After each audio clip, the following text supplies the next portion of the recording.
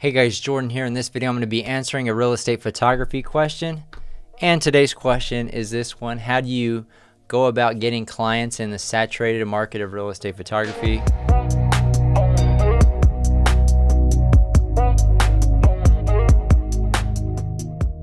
Now, in my opinion, the real estate photography market isn't necessarily saturated per se. I think it's still an up-and-coming photography niche that more and more people are starting to discover.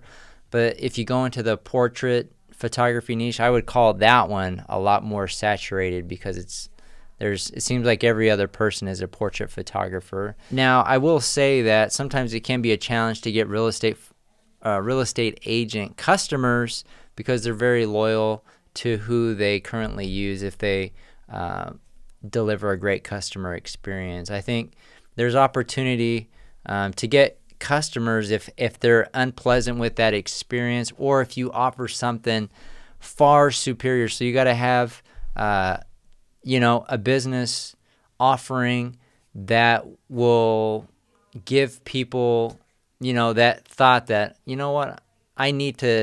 let me give this person a shot, right?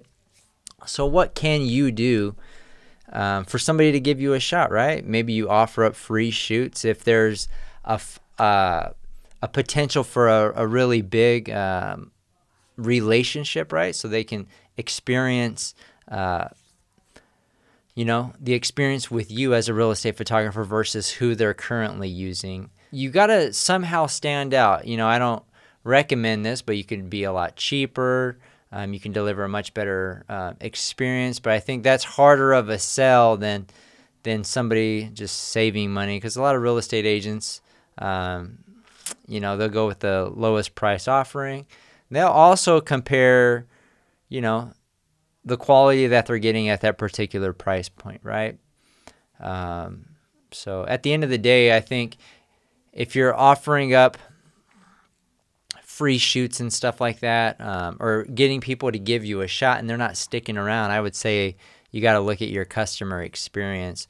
What does that experience look like? And I think that there's got to be a hook for somebody to give you a shot, one, and then two, you have to wow them and be consistent with that. That's got to be your business model. When they use you, that experience has to be consistent. It can't be like, oh, I'm gonna treat them one way when we're first trying to earn their business, but then when they transfer their business over and they settle in, then we're gonna deliver this middle tier level of service. No, you have to be consistent, high level. Otherwise, they're just gonna leave you, and then you're gonna be wondering why customers aren't sticking around with you. And I think you gotta look yourself in the mirror as a real estate photographer. If you're just thinking it's hard to get business, and there's activity. You got to make more contacts with real estate agents.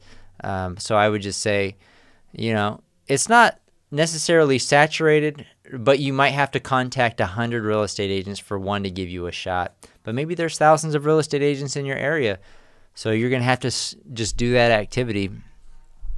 And anyways, those are my thoughts on, let me make sure I answer the question thoroughly. Yeah, what to do about getting clients in a saturated market. It's a relationship game, hook. Anyways, I already went over it. If you're interested in learning more about the real estate photography business, you can check out my free workshop. The link is in the description below. That's going to do it for this one. Reach out if you have any questions. See you guys on the next one.